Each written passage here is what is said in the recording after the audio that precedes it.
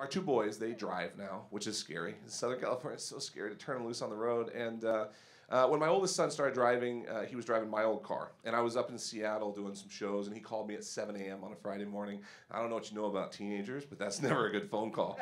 They're never calling to be like, Dad, I just miss you so much. I want to give you a call early this morning and see how your night was last night. He called and goes, Dad, the car broke down on the freeway this morning. I was driving and started making this noise, like chunk, chunk, chunk. And then it started smoking, and I got it pulled over to the side of the road, and then it stopped, and I couldn't get it started again. What does that sound like to you?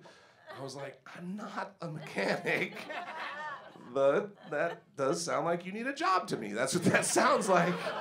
Did they get a job like, come on the dashboard at any point, you freeloading bastard? Did that happen?